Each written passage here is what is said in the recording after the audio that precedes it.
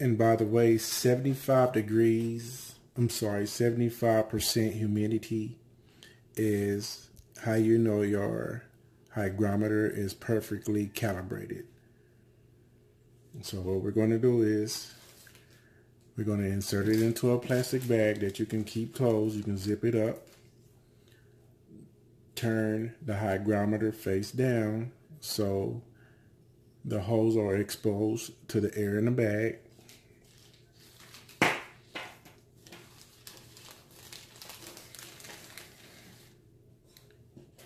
Now what you're going to want to do is get a teaspoon of salt,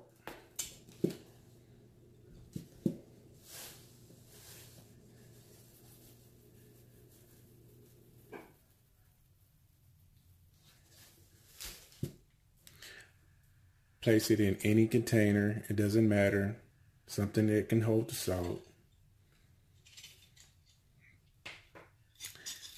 Next, what you want to do is add a half a teaspoon of water to the salt. You don't want to get it too watered down. You don't want it, you know, too moist, but just a little moist. You know, about like so. Just a little bit more because I got coarse salt here. So you don't want it too coarse, but almost like a paste. Okay. Now what you want to do is insert this into the bag. Get it as close as you can to the hygrometer. Try not to get the hygrometer wet because that could be bad.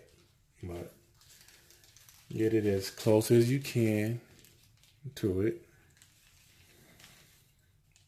And seal the bag up.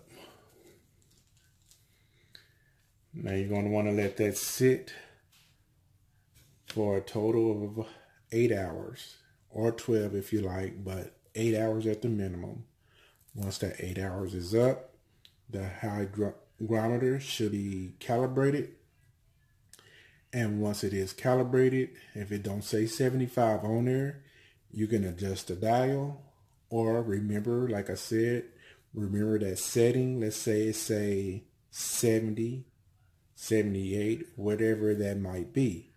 Once you place your hygrometer back into your humidor and let the humidor sit until that hygrometer reads that same setting that you got when you calibrated it, and that's how you know your humidor is perfectly seasoned.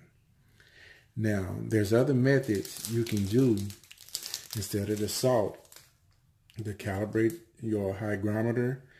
You can use these Boveda bags, but I would suggest doing it with the salt first and use these to season your humidor. And one pack is good for a humidor that holds 25, 2 packs for a humidor that holds 50. So basically 1 pack for every 25 cigars, and that's not meaning how many cigars you in there. That's the capacity of the humidor. And that's how you get it, guys. And we will be back tomorrow because this got to sit for 8 hours. And as always, you know, I like to say thank you for watching, and please give me a like, give me a comment if you like. Hit that subscribe button, and thanks for watching.